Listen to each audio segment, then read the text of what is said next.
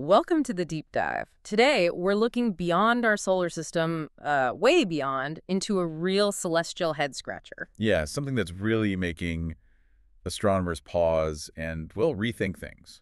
We've got some truly strange observations, some cutting-edge data, and frankly, some wild theories to unpack. It's definitely one for the books. Our focus today is an object called 3I TLAS. Now, that 3I is key. It means it's only the third interstellar object we've ever confirmed. Which already makes it incredibly rare, a visitor from another star system. And what makes this super current is that it was spotted by the Very Large Telescope, the VLT, just this past August 2025. So we're talking brand new insights here. Hot off the presses, basically, from one of the best telescopes we have. But here's the kicker, the really bizarre part. There's this theory gaining traction that the surface of 3I Atlas, well, it might be acting like a convex mirror. A convex mirror, yeah. I mean, think about that. An interstellar comet, basically a chunk of ice and rock from deep space reflecting light like a polished lens. It sounds almost artificial, doesn't it? But that's what some of the data seems to hint at. And this convex mirror idea isn't just pulled out of thin air, right? It ties directly into something the VLT actually saw. Exactly. It connects to this very peculiar visual phenomenon. The telescope picked up 3I ALS, reflecting sunlight with these strange, distinct red and green color patterns. Red and green. That doesn't sound like your average comet reflection. Not at all. Comets usually scatter sunlight more broadly. These specific colors, combined with the mirror idea, well, it forces the big question. Is this just a comet behaving in a super weird but natural way we haven't seen? Or is it something else, something fundamentally different? Precisely. Something more mysterious. That's the core puzzle. So that's our journey for this deep dive. We're going to unpack the facts, look at the observations from VLT, bring in some Hubble data analysis too. And explore the speculation, because there's definitely some fascinating speculation here. And as we go, think about it yourself. What could possibly make an interstellar object reflect light like a giant, curved red and green mirror? What's your gut feeling? Okay, so 3I Atlas being interstellar, that's already huge. It's from out there. How does that fact specifically make this surface mystery even, well, more mysterious? Well, the interstellar part really amps things up. Yeah. Because it means it didn't form with our sun, right? It comes from a totally different environment. But what does the convex mirror theory actually imply about its shape? What does that mean physically? Okay, so a convex mirror, unlike a flat one or a concave one that focuses light, always spreads light out, diverges it. Like the back of a spoon, sort of. Exactly like that, yeah. So for 3I Atlas to do this, its surface isn't just reflective. It has to be scattering light in that specific wide-angle way, which implies a surprisingly uniform curve. Uniformly curved. And smooth. And smooth, yes. At least on a large scale. That's the implication. But comets aren't like that, are they? I thought they were meant to be lumpy, irregular, dirty snowballs. That's the standard picture, definitely. A nucleus of ice, rock, dust. Really rough, porous. As it nears a star, ice turns to gas sublimation, creating the coma, the tail. And that process would leave the surface even rougher, presumably. You'd expect it to, yes. Very uneven. It would scatter light, sure, but chaotically, diffusely.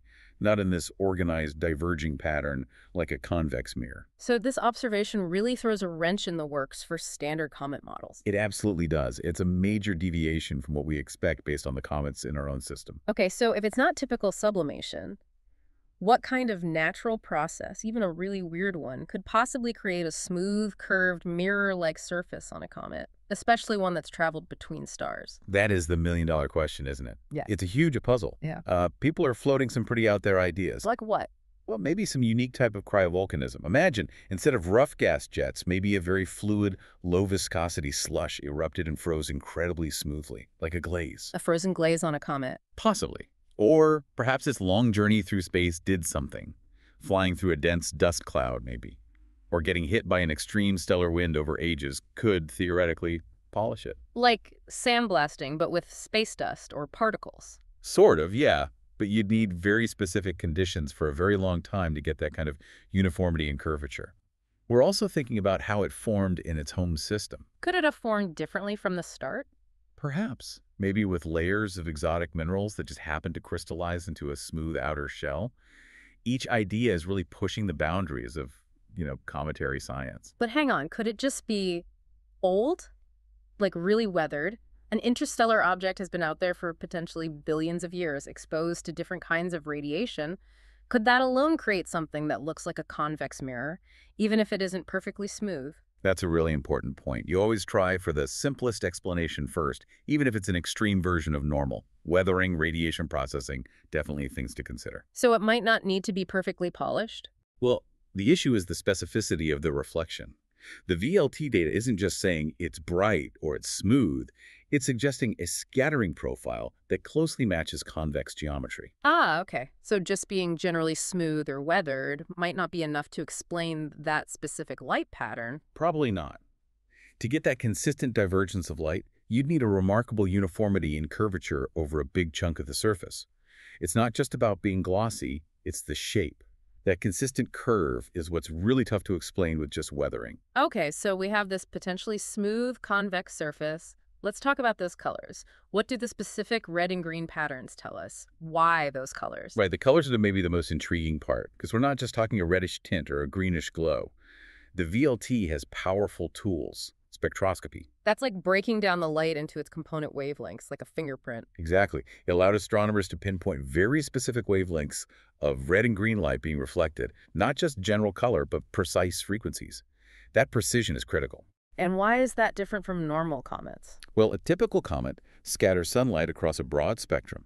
You might get some blue from dust, or specific emission lines if there's gas glowing in the coma. But these sharp red and green reflections, seemingly coming from the surface itself, that's unusual. So what could cause that? A few possibilities, all pretty exotic for a comet. One idea is interference patterns. Interference, like you see on a soap bubble or an oil slick? That iridescent shimmer? Precisely like that. It's called thin film interference. It happens when light reflects off the top and bottom surfaces of a very thin, transparent layer. So 3IA Tellez might have a thin, uniform coating on its surface. If it's interference, yes. It would imply an incredibly smooth, maybe layered structure at the microscopic level. A uniform film, maybe just nanometers thick, totally unlike the usual jumbled mix of ice and dust on a comet nucleus. Wow. That sounds almost manufactured. It does sound very structured, which is why it's so puzzling naturally. Another possibility is the material itself. Different minerals? Maybe. Highly ordered crystals of some exotic compounds we don't typically find in our own comets. Certain crystal structures can absorb and reflect very specific wavelengths. So minerals native to its home star system? Could be. Or, even stranger, maybe some kind of fluorescence. Certain materials can absorb high-energy light, like ultraviolet from the sun, and then re-emit it as visible light. And in this case, re-emitting it specifically as red and green.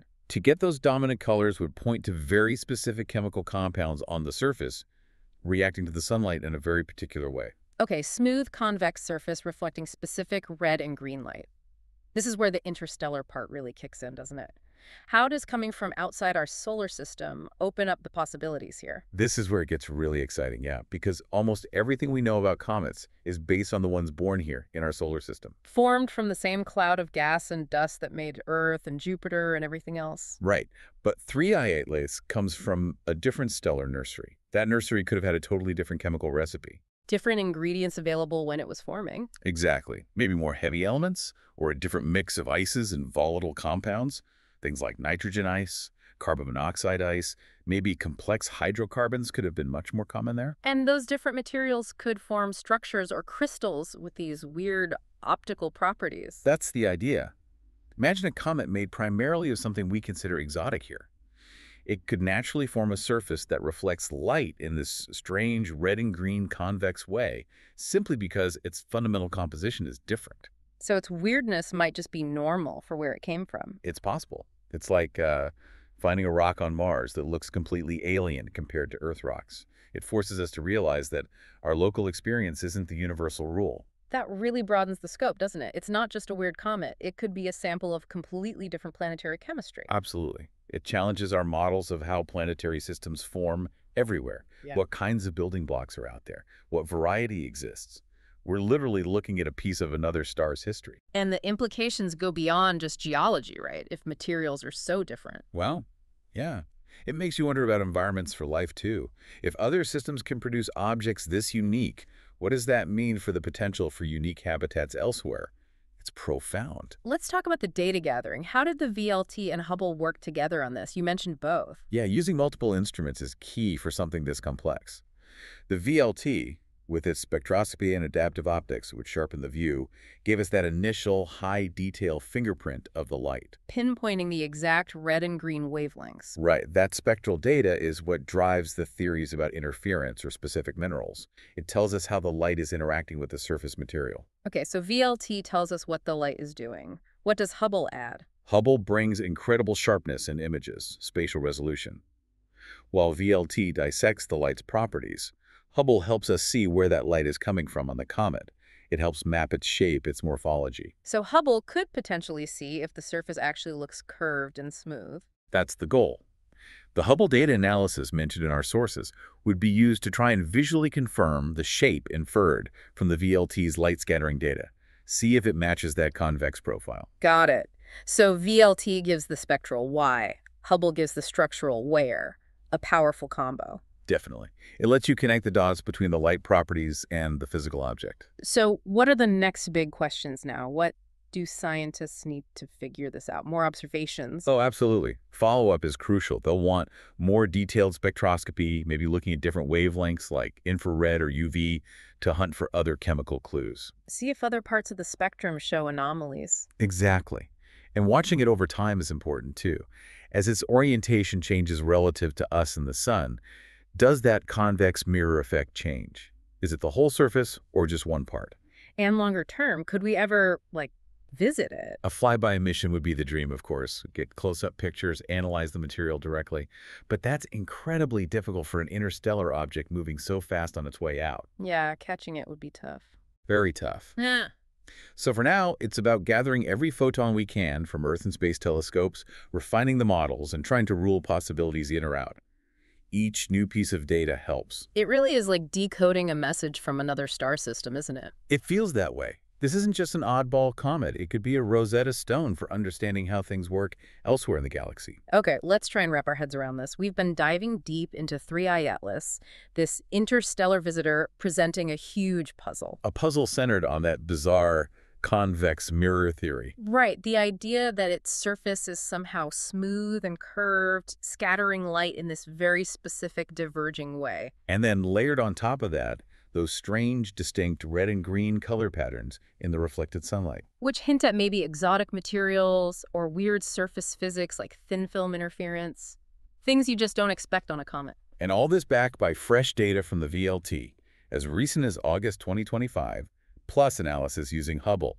It's really pushing our understanding. Challenging what we thought a comet, especially an interstellar one, could be like. Yeah, and it's so important to remember that the question is still wide open. Is it a normal comet pushed to an extreme we haven't seen?